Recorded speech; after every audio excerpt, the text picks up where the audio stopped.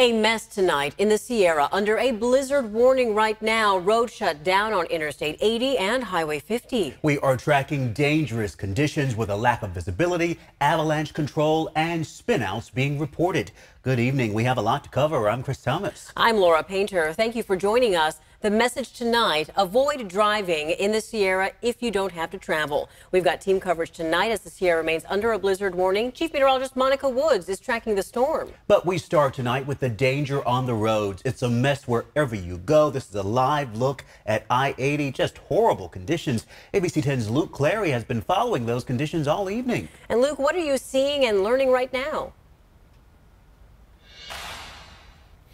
Laura, Chris, well, as you can see, there seems to be a bit of a break in the snow right now where we're standing at Applegate. From here, I-80 is closed all the way to the Nevada state line. And along the way to this point on I-80, we saw dozens of big rigs and several passenger cars, drivers hoping that they would be able to make their way into the mountains. But based on what we have seen so far, it could be a while. With Interstate 80 closed at the Applegate exit, big rigs waiting by the dozen on each side of the road. For much of the afternoon, the heavy snow piling up as quickly as crews could work to plow it and drivers to shovel it. Mother Nature is stronger than we are. That's the way to look at it. This couple wanted to go skiing. This family, a winter getaway in Truckee with the grandson. We thought we'd get ahead of the storm and so we could just, enjoy the snow, but we didn't make it. Let's try. We didn't make it before the roads closed. You just never know.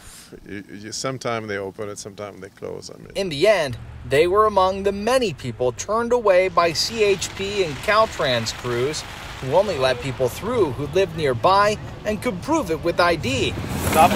And had the proper equipment to do it. This is my first time with these types, so I guess make sure you know how to use them. Aiden Sumida and his friend live just a few miles up the hill. This is still a bit extreme. I've only seen it this bad once. Winning their struggle with the chains, they're free to go home as officials urge other drivers just to head back down out of the snow. And I spent some time chatting with one of the workers here with Caltrans who was checking IDs, letting people who live nearby go to their homes and turning others away. He said that he was encouraging a lot of people just to go back down the hill to Auburn, get a hot meal and wait it out. But again, seeing all of those big rigs along the sides of I-80, it really just kind of underscores how much commerce traverses the mountain passes on this roadway, and understandable why so many big rig truckers are eager to get back out on the road. Our understanding, though, from Caltrans tonight is that will not be happening, at least not tonight. Back to you. Yeah, Luke, Interstate 80 really a lifeline for our commerce in our country. And it's exactly situations like these to always have emergency supplies in your car. We're talking about blankets, water and chains, of course, like some of those folks out there. Luke Clary, thank you and be safe.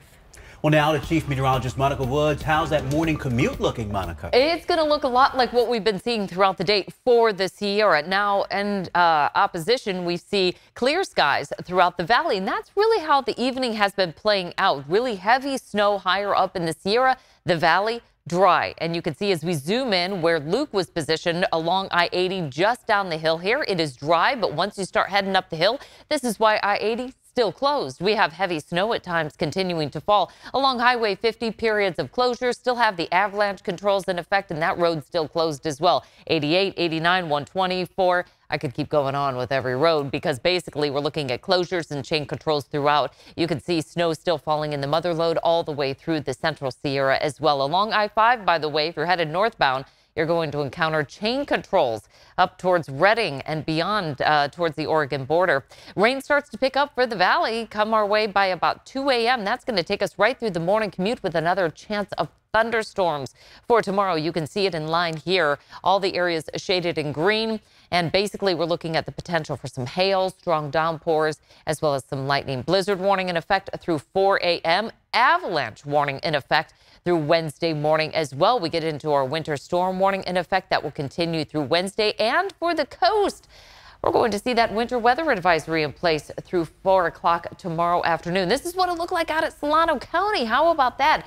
Nicholas submitting that, and it was just a beautiful sight. A lot of folks getting excited about that cold air dropping low snow levels. And again, this continues into our Tuesday. More on what we can expect for the rest of the week coming up in just a moment.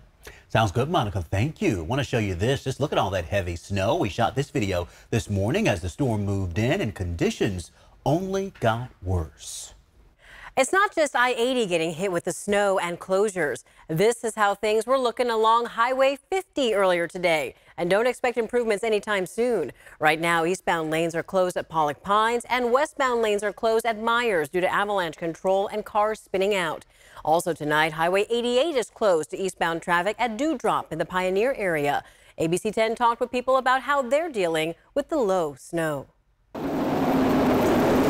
Tonight, low snow in Foothill neighborhoods is a big story. Snow accumulations building up on roads, cars, and homes near downtown Placerville, headed up Highway 50. 30 years, and I got into it because up here during the winter, there wasn't a lot of work when there was always 3 feet of snow on the ground, so the opportunity was there, and I jumped at it.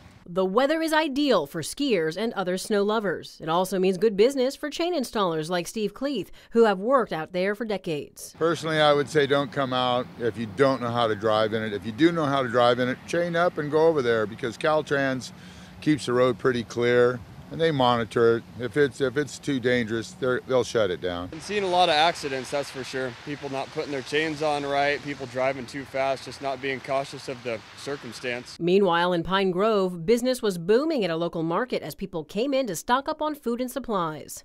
Cat food, dog food, our deli's open. We're open 24/7. There are some other stores in town that are closed, so we are open and available. It was also a snow day for schools, meaning a day off for high school students like Connor Clinton and Maddie Nicholson. I'm excited. I mean, it means more time off school for us. Well, I really like it because it doesn't normally snow at my house. I live a little bit lower, so this is probably like the first time I've seen snow at my house in like at least a few years. For others, the dumping of snow isn't keeping them from enjoying some ice cream or wearing their shorts. It's just an everyday thing, no matter what. Snow don't bother me none.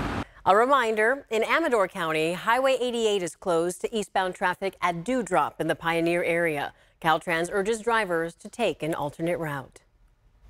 And thank you to Connie for sharing this video with us tonight. The snow was falling in Auburn today. A beautiful sight if you're inside, right? Keep in mind, many schools are closing because of the weather. You can visit our website, abc10.com, for the full list of school closures. We'll also keep you posted on ABC 10 Morning News. And download our free ABC 10 app where you can get the latest information on weather, travel conditions, and breaking news. You can also upload your photos and videos. You just might see them on air.